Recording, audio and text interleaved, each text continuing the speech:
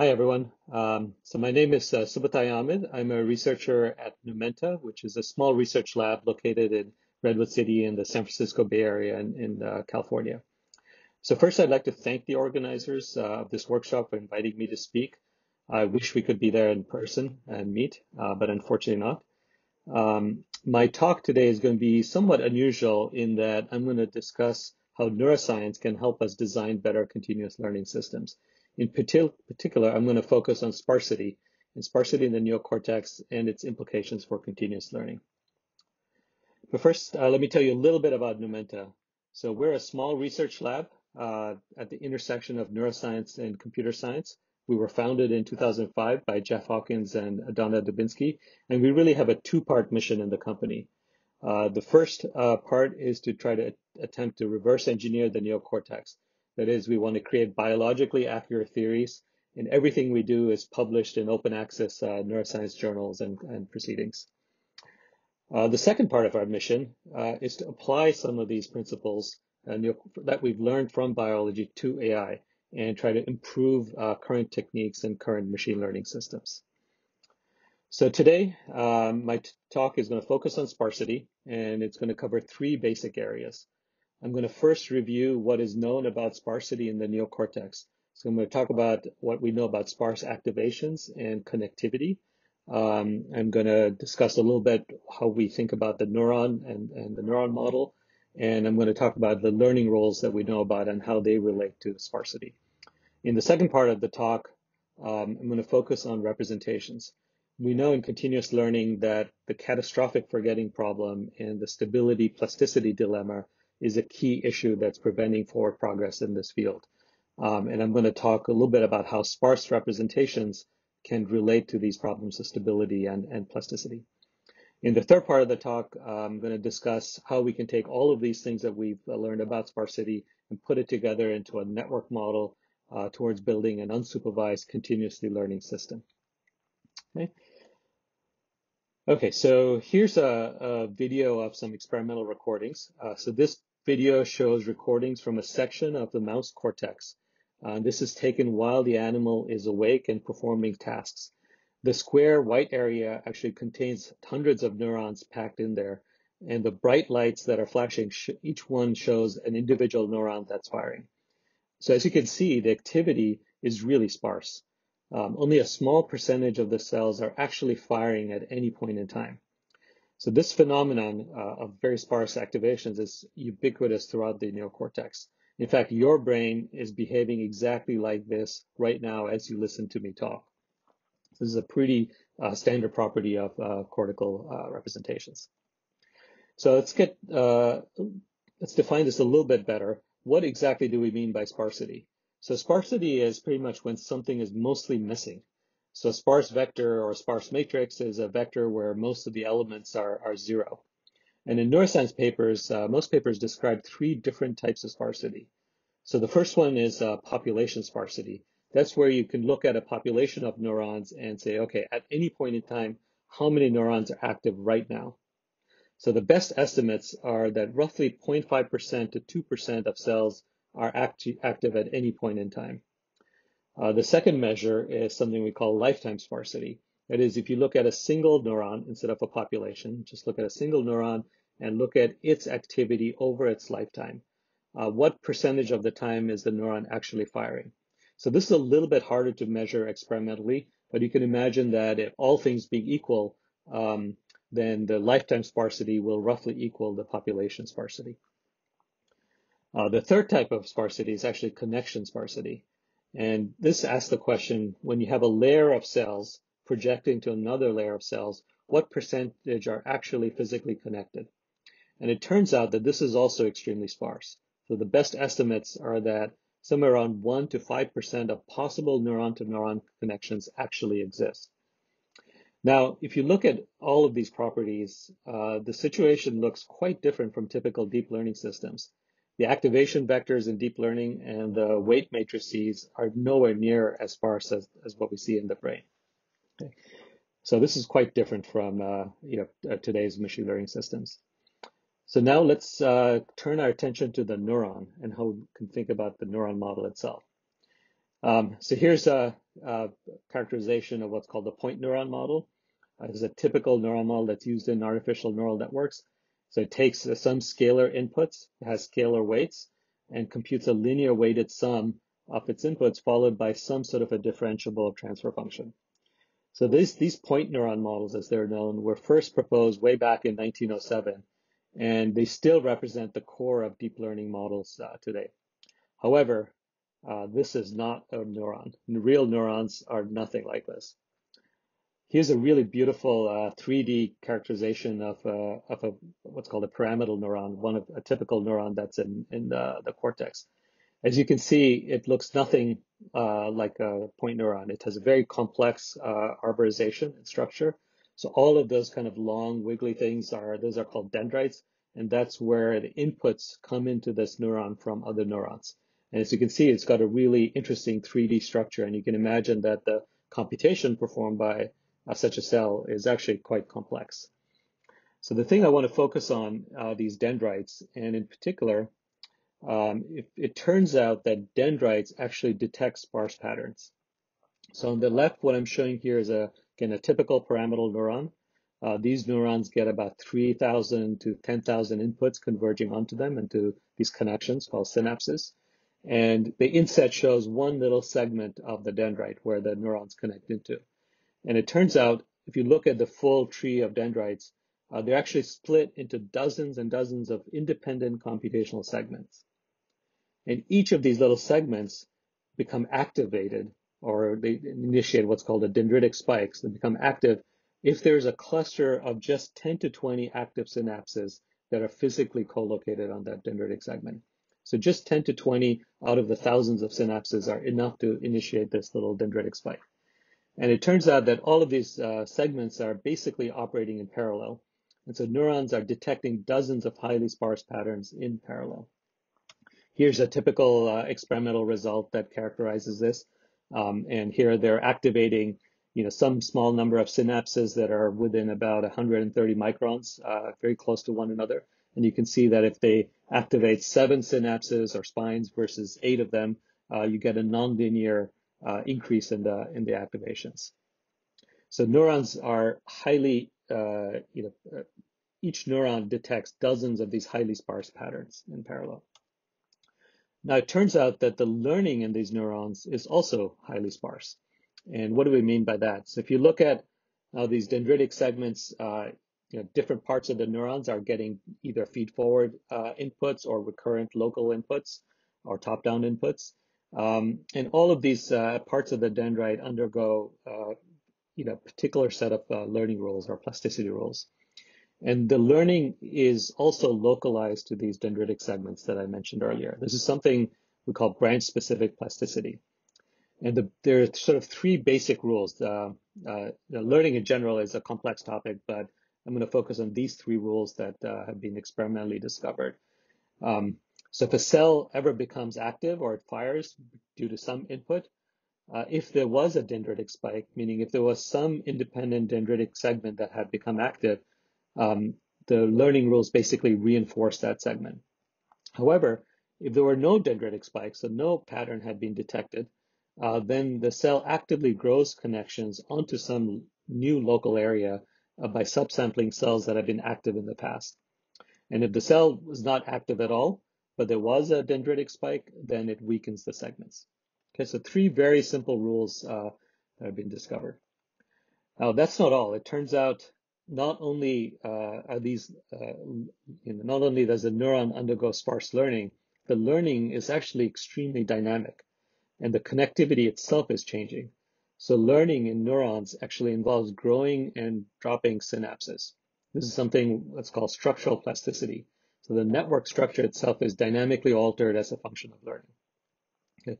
So here's an example experimental result. If you look at panel A, this shows the same dendritic segment or segment of the dendrite at 2 different points in time. The blue arrow shows all the synapses that remained consistent from one point in time to the next. So I think the top segment is taken at time 0, and the bottom segment was about 4 days later. And the red triangles show all of the synapses that were either added or dropped during those 4 days. So if you look at the panel on the right, this shows kind of quantitatively what's happening across a number of different animals and across 20 different days. So on the first day, in this particular paper, they counted 1,421 connections or synapses. 4 days later, some of those initial connections were gone, but a new set of connections have come up, denoted as kind of the second horizontal pattern there. Now, and 8 days later, 8 days from the start, some of the original set of synapses have dropped. Some of the second set of synapses have also dropped, but then there's now a third group of synapses that have come on, and so on. And when they quantified this, the authors noticed that something like 31% of the synapses between imaging sessions were turned over. That is, there were at least somewhere around 31% of the synapses were either new or 31% had dropped. So this is a tremendous amount of plasticity and change to the actual network structure that's undergoing as a function of learning. So if you think about all this, this is, again, quite different from deep learning systems today. So here's a summary of my quick review of sparsity in the neocortex. So I mentioned that neural activations and connectivity are highly sparse. I talked about the neuron model and how neurons actually detect dozens of independent sparse patterns. And mentioned that learning itself is sparse. It's localized to these dendritic segments and incredibly dynamic, where the structure of the system is changing constantly. So in the second part of the talk, I'm going to talk about the representation and how we can think about stability and plasticity. So the basic message I want to get across is that sparse representations are actually highly stable. And we can think about it and characterize it mathematically as follows. So here's our pyramidal neuron again with thousands of inputs coming into it. So thousands of neurons are sending input into the single neuron. On each of these neurons, we know that a small number of synapses on tiny segments of dendrites recognize these sparse patterns, and that the connections themselves are learned. So how can we kind of formalize this? So you can think of each dendritic segment as representing a vector, shown here as xi. So the vector might have thousands of elements representing every possible neuron that's connecting into this neuron. And there would be a non-zero element wherever there's an actual connection to one of these neurons that are sending input into our neuron here. Okay, so a very small percentage of this vector will actually be non-zero, representing the 8 or 20 synapses. And you can think of the input activity coming in as this another vector xj, also with n elements, thousands of elements. And since activity is sparse at any point in time, this vector also will have a very small number of non-zeros. And we can now ask, what is the chance that this dendritic segment is actually going to recognize this pattern? So we can look at the probability that xi.xj is going to be greater than some threshold. So we want to look at what's the chance that the overlap between these two vectors is greater than some threshold. What I'm showing here is in the gray circle is the universe of all possible patterns. So this is n choose k, whereas k is the sparsity of the pattern. And here I'm showing m different possible patterns. And depending on the threshold theta, each dendritic segment can recognize some noisy version of the pattern that it's recognizing. Okay, so I'm denoting this as the white circle there. And as we decrease theta, these white circles will expand. That is, the dendritic segment is going to be able to recognize noisier and noisier versions of these patterns because we kind of lowered our tolerance. So we can get excellent noise robustness by reducing theta, but as you can see, the cost is the chance of increased false positives, because the other patterns that are recognized on other dendrites, on other neurons, those white circles have also increased, and there's going to be overlap between them. Now, it turns out you can kind of calculate these probabilities mathematically, which we've done in a 2019 paper, which you can look up. And I'm not going to walk through the math now, but it turns out that if you look at the ratio of the volume of the white circles divided by the ratio divided by the volume of the gray circle, um, that ratio actually decreases extremely fast as you increase the dimensionality of the system. So as the length of that vector n gets larger and larger, the size of the gray circle grows much faster than the size of the white circles.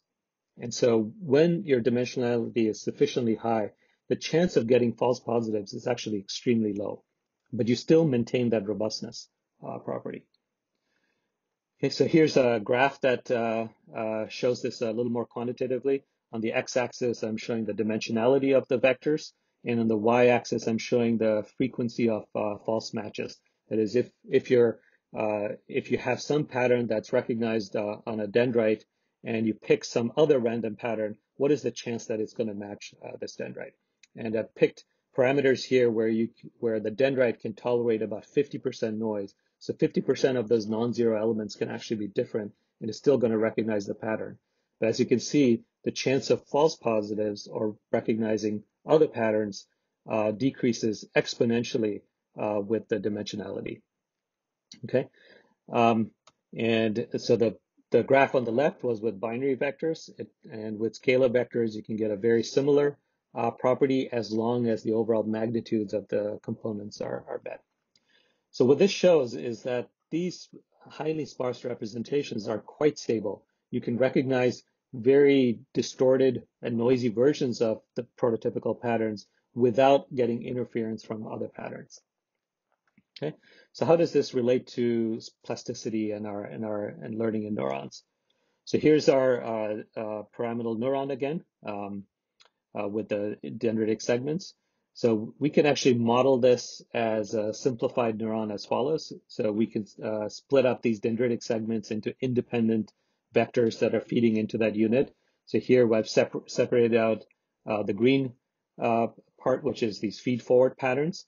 And then you have sparse local context and possibly top-down context. So each of these horizontal lines are recognizing a single sparse pattern independent from the others. And all of those are feeding into this neuron. Okay. So we can use the exact same learning rules that I've showed earlier. That is, if a cell ever becomes active, if the segment detected a pattern, then we want to reinforce that segment. If no segment detected a pattern, then we grow new connections on new dendritic segments. And if the cell did not become active at all, but one of these if the cell did not become active with these segments detected patterns, then we weaken that segment. And in here, learning consists of growing and dropping connections.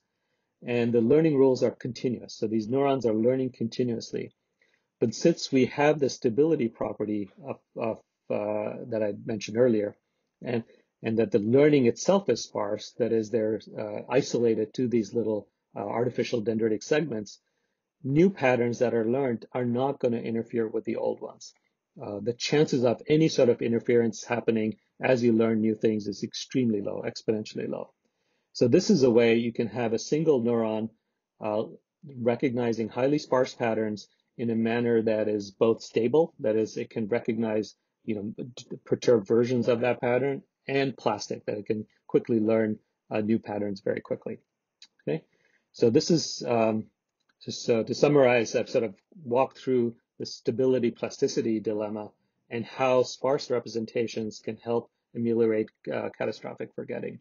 So I've shown that sparse high dimensional representations are remarkably stable. And I've shown how local plasticity rules can enable the capability to learn new patterns without interference. Okay, so that was all focused on a single neuron. Let's see how we can put it together into a network model to get an unsupervised continuously learning system. So the network model that we put together is called HTM sequence memory. HTM stands for hierarchical temporal memory. And on the left, I'm showing you our model neuron, which recognize lots of independent sparse patterns on these little artificial dendritic segments. And what we've done is we've created, on the right, we've shown a network of these neurons where each neuron is getting some feed forward activity from below that's shown in green. And the neurons are also getting recurrent activity from the other neurons around it, shown in blue, and those will be treated as local context. And everything is always sparse here. The network activity is constantly sparse. And I'm not going to walk through the algorithm in detail here, but the way this network works is that every neuron is associating the past activity as context for the current activity. That is, the activity of the network at time t-1 is treated as context and biases the activity of and the response of the neuron to feed-forward inputs at time t. Okay, so past context is treated as a modulatory input and impacts the current activity. Okay, so we think of this past context as forming predictions on the neuron. So each neuron is predicting based on what happened at time t-1 whether it's going to recognize its feed-forward pattern or not. And if you look at the 3 learning rules that I presented earlier and deploy them here, what happens is that each neuron and the network as a whole is constantly learning from prediction errors. So if the neuron spikes, but there was no past context detected, that's treated as an error, and it's going to learn to recognize that past context. Conversely, if it recognized that past context and there was no feed-forward activity, that's also an error, and it's going to start forgetting that past context. Okay, so in this manner, every neuron and the network as a whole learns continuously, and because everything is highly sparse here, it can learn without forgetting past patterns. And it turns out these networks can actually learn quite complex, high Markov order sequences where you have to remember the context from several time steps into the past in order to make predictions about the present. And this is all detailed in our 2016 paper noted there. Okay, so let's look at a couple of examples. Here's an artificial example that shows how such a network can do continuous learning and demonstrate fault tolerance. So the input here consists of a continuous stream of non-Markov sequences that's interspersed with random input. So I've shown some example sequences here where you have X, A, B, C, D, E, followed by some noise, followed by, let's say, Y, A, B, C, F, G, and so on. And the task is to constantly predict the next element in the sequence. So for example, if you see the letters X, A, B, C, and D, you would predict E. And if you had instead seen the letters Y, A, B, C, and F, you would be predicting G. And notice that this requires, in order to do this correctly, you need to remember context from several time steps in the past. Okay? And the way this is set up, the maximum accuracy that you can get is 50%. Okay, so here are 2 graphs that show how the system works. On the left, I'm showing the accuracy of the system that's shown in the red curve there. And it's just fed these sequences with no prior training. So in a few hundred iterations, it learns to recognize and predict these sequences. And what we did is right in the middle here is we completely changed what the sequences were midstream. Okay, so all the predictions that we're making were now incorrect. And as you can see, the network will quickly recognize that. It'll start making prediction errors. And because the learning is continuous, it'll quickly recover and go back up to that 50% baseline. On the right graph, we're showing what happens when you have fault tolerance. So here, the first part of the curve is the same as before. It's learned these sequences, but as shown in the middle, we now randomly killed a fraction of the cells in the system. And as you can see, the system actually is remarkably resilient.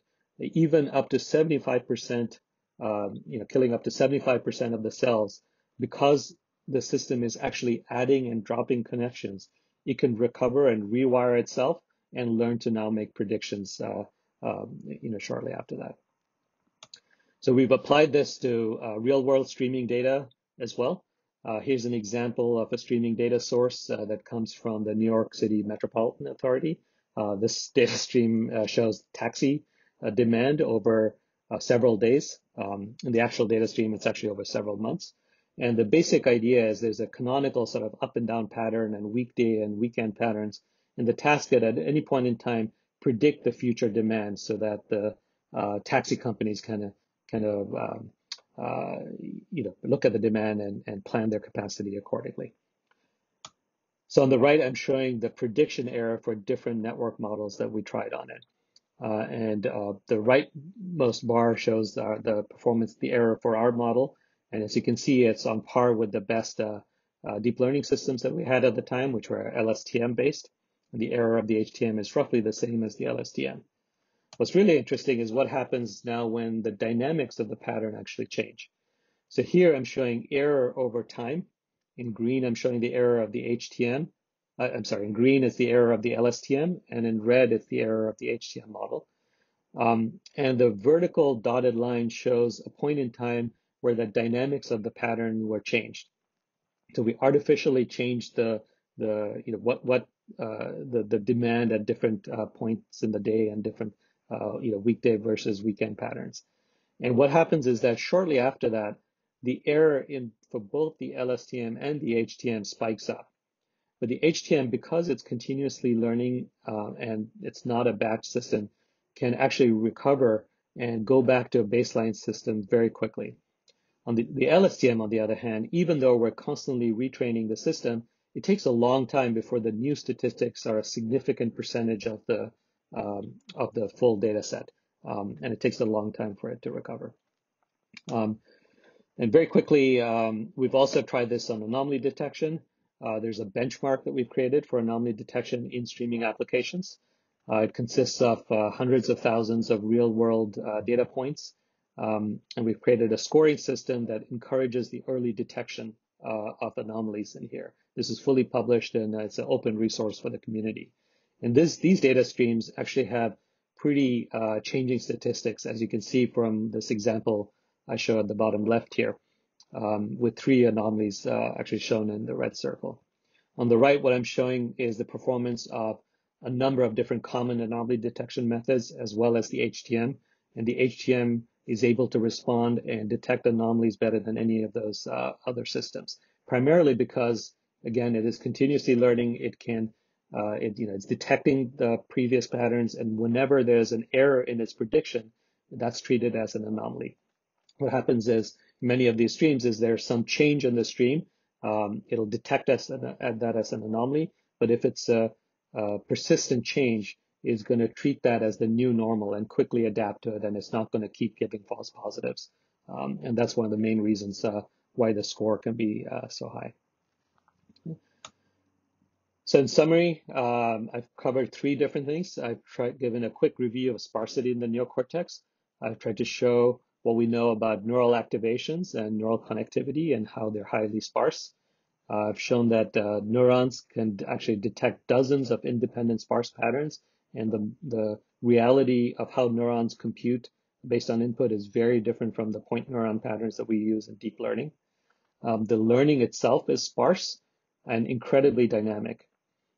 In the second part of the talk, I talked about the representational properties and how sparse representations can help solve the stability plasticity dilemma and potentially help get rid of catastrophic forgetting. And in the third part of the talk, I showed how we can take all of these, put it together into a network model, and create a biologically inspired, unsupervised, continuously learning system. And the properties of this system it depends on the fact that these representations are extremely sparse and inherently stable. Okay, so thank you very much for listening. If you have any questions, please don't hesitate to send me an email, and I'd be happy to try to answer them. Thank you.